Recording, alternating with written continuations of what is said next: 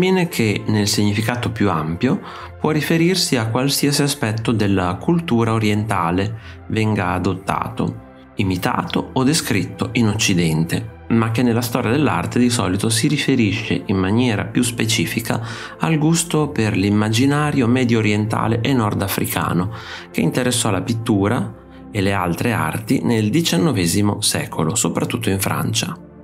Pur non essendosi mai recato in Oriente, Antoine Jean Gros fu uno dei primi artisti a dipingere in uno stile che si può definire orientalista, raffigurando l'esercito durante le campagne d'Egitto e di Siria.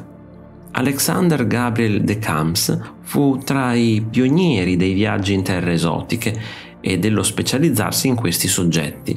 Tra gli artisti che seguirono questo filone ci furono Delacroix, Fromentin, Glaire e Gérôme. Tra gli scultori il più celebre orientalista fu Charles Gordier, noto soprattutto per i busti di nordafricani che realizzava utilizzando pietre policrome e semipreziose per evocare l'opulenza dell'Oriente. Fuori dalla Francia, tra gli artisti che fecero carriera sull'onda di questa moda ci furono J.F. Lewis e David Roberts. Anche se non lasciò mai l'Europa, Ingres dipinse alcuni celebri quadri di odalische.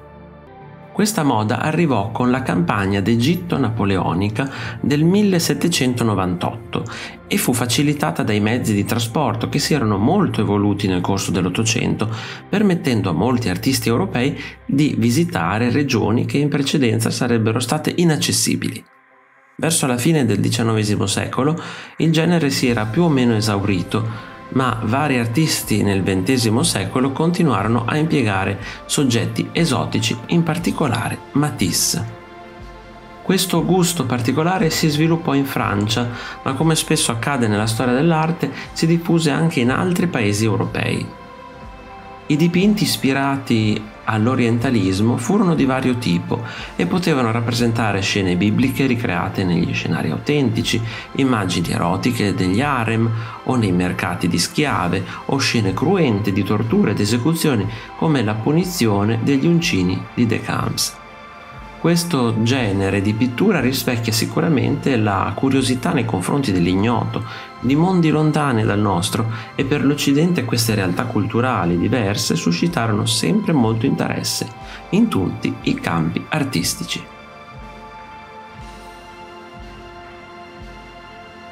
Se ti è piaciuto il video, iscriviti al canale, lascia like e condividilo con i tuoi amici. Ti invito anche a visitare il mio negozio. Un saluto e al prossimo video di Artesplorando.